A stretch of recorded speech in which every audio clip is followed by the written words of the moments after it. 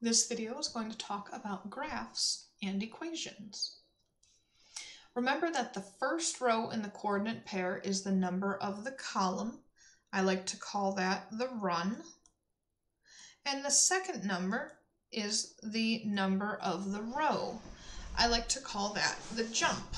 Remember that I think about a two-dimensional video game character running along the line and then jumping up or falling down. Whoops. So we have here a number of coordinates that we can identify on this chart. Excuse me, it might be a little bit difficult to see, so I'm going to zoom in here. What they want us to do is they want us to identify some of the points on this chart. So, for example, I see a point right here, and this is 1, 1. Hi. The next point that I see that's easy to identify is run 2, jump 3. The next point after that on the 3 line is run 3, jump 5. And then after that, I can follow the 4 up for run 4, jump 7.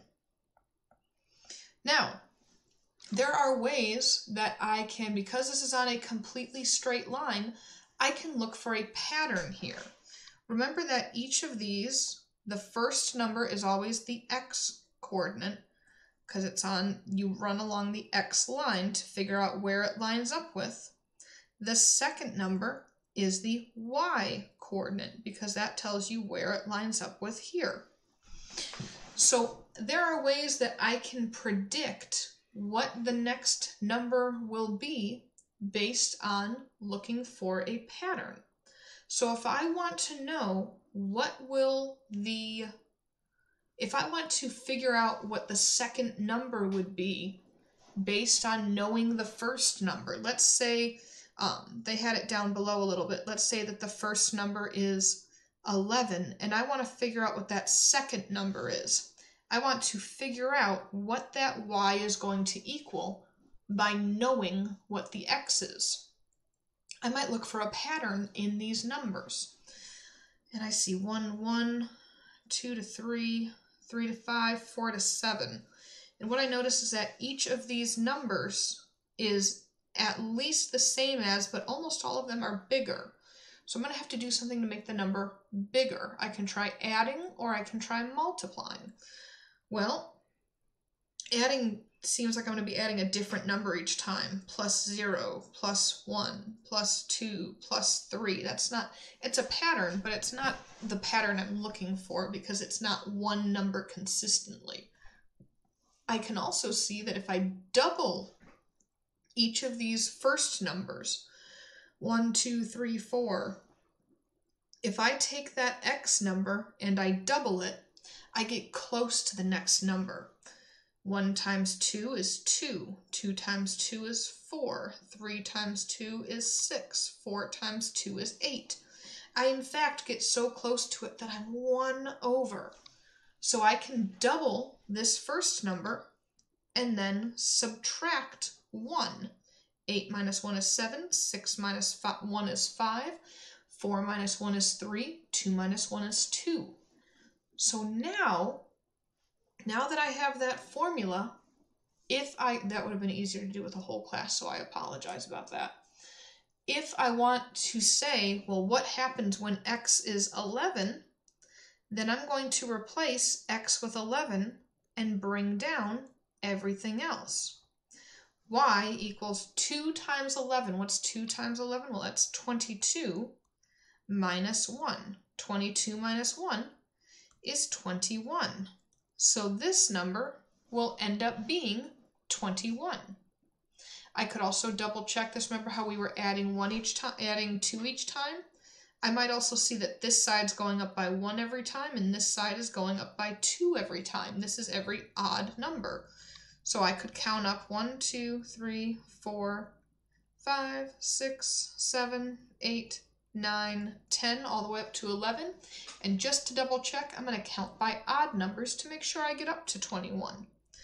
1, 3, 5, 7, 9, 11, 13, 15, 17, 19, 21.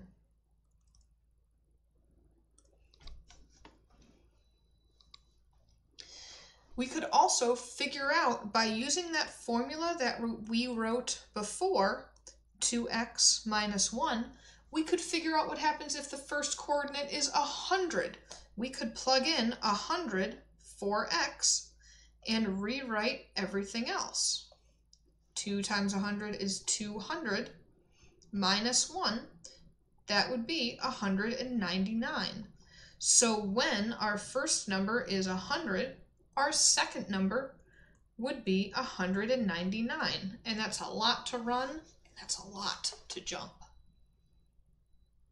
They want us to make a t-table and graph the rule multiply by 2 and add 3. Well, I know that multiply by 2 would be 2x, and add 3, I would put a plus 3 after it. So I want to make an XY chart. Now I'm going to run out of room real quick here if I'm not careful. So I'm actually going to talk through this a little bit. I'm going to try to keep all the work off to one side while also keeping my face here. So if I have 2x, if x is 1, that's going to be 2 times 1 plus 3. And 2 times 1 is 2, plus 3 is going to be 5. So when x is 1, y is 5. What about when x is 2? Well, that's 2 times 2 plus 3. 2 times 2 is 4, plus 3 is 7. So when x is 2, y is 7. What about when x is 3, just for one more? Well, that's 2 times 3 plus 3. 2 times 3 is 6. Plus 3 is 9. So in order to plot this, we're going to go ahead and we're just going to put the table right here. The coordinate grid would continue on like this. Here's my origin. 1, 5, I would run 1 and jump 1, 2, 3, 4, 5. 2, 7, I would run 2 and jump 1, 2, 3, 4, 5, 6, 7. 3, 9, I would run 1, 2, 3 and jump 1, 2, 3, 4, 5, 6, 7, 8, 9. And you can see that I'm creating almost a perfect line here. It would be a perfect line if I wasn't, on the computer like I am now. So now what they want us to do is they want us to mark 4 points on this line segment. Well, I can see 0, 0 on there. That would be 1. I can also see 1, 3. So I'm going to go ahead and put 1, 3. I can see 2, 6. And I can see 3, 9. Now, what if I want to figure out what 4 is? Well, I'm going to go ahead and look for this formula. Remember that we remember input as x and output as y. So because we made this into a t-table, this was run 1, jump 3, 1, 3. To figure out the formula, what's going on with the x to get the y? So to get the y, I'm going to take whatever the x is, and I'm going to multiply it by 3. 1 times 3 is 3, 2 times 3 is 6, 3 times 3 is 9, 4 times 3 would equal 12. So if I were to continue this out, that other point would be at the 12. I hope the rest of your day is as amazing as you are.